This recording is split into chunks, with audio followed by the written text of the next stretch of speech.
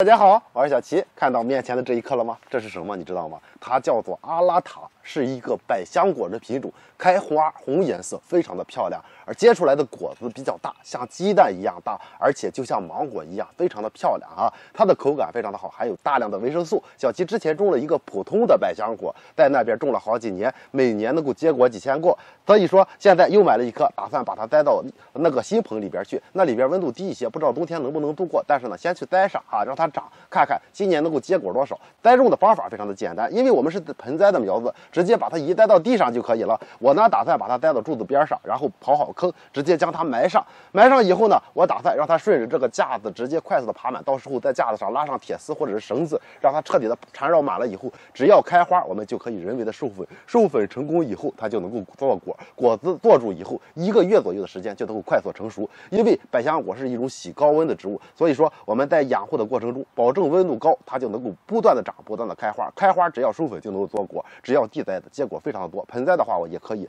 我们盆栽的话一颗结个10来个果子，一次是没有问题的。只要果子成熟了以后，枝条继续生长，还能够开花，还能够授粉结果。如果你喜欢的话，也可以去购买一些百香果试一下。建议买一个普通品种的百香果，先去练练手，在家中养好了，你再去买其他的，因为其他品种的比较贵啊，养护难度相对大一些。如果喜欢，别忘了给小齐点个赞，点关注再走。